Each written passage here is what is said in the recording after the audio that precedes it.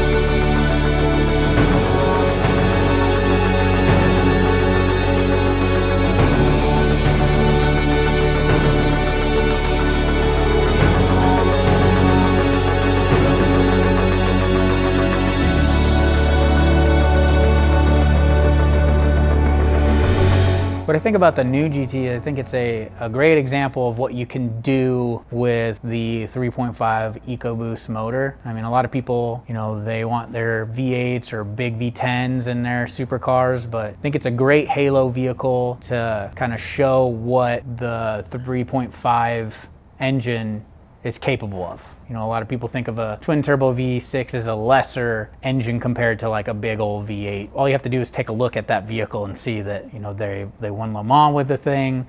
It's super powerful. They've got a lot of reliability built into them, and that kind of trickles down into all of the Ford vehicles, the trucks, the cars that the 3.5 is in. As far as the Ford GT, the new one is concerned, I think it's gorgeous.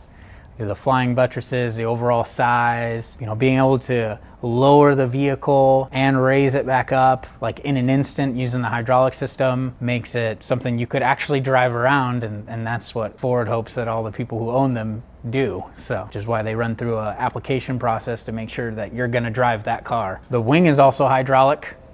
In track mode, it comes up permanently. In just driving around town, it actually, after you reach a certain speed, it will come up and help with stability at higher speeds. So, very cool. The history of the GT, it all happened in the 60s. There was an attempt by Ford to purchase Ferrari, and it ended in some hot Italian words. And so Ford was very determined to beat Ferrari at Le Mans. We hired on some crack specialists, including Carroll Shelby, to develop this new car that would be able to win Le Mans, since Ferrari had won it for, I think, 6 years straight. And in 1966, the GT40, which was the race car, took first, second, and third.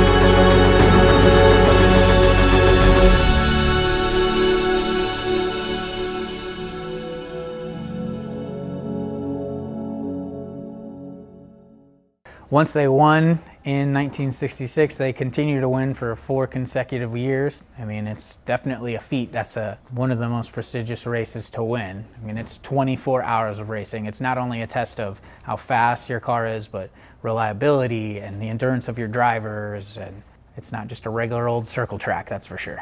So reportedly, when the purchase of Ferrari was going down, or when the purchase of Ferrari was trying to conclude, they're all sitting in the boardroom. Everything was pretty much finalized, and at the last minute, the owner of Ferrari realized that the racing team was supposed to be included, and he didn't want to give up the Ferrari racing team, and essentially said Ford will never own Ferrari. And so then that was basically a slap in the face, saying that we didn't deserve to have the Ferrari racing team. And so that's why Ford was super determined to have a team that was capable of just dominating Le Mans. I'm just showing Ferrari who's boss, I guess. Cool thing about that race is Henry Ford II was actually there to watch all three cross the finishing line. So definitely probably a momentous occasion for him to go through all of that. And then they did it in a very short sweep of time to be able to have a vehicle that was able to take the top 3 places and then go on to win many years in a row. If you know anything. I don't. No. I know that this guy has 0 miles on it. Yeah, it's still in the wrapper. Yeah, I noticed that. I was like, wow, that's incredible. Yeah. That's absolutely incredible. Yeah, still in the wrapper. Looks like it's probably, I don't even know if it's ever been registered, to be honest. It's definitely, it doesn't have a plate on the back. It's still got all the plastic inside. Probably still smells brand new.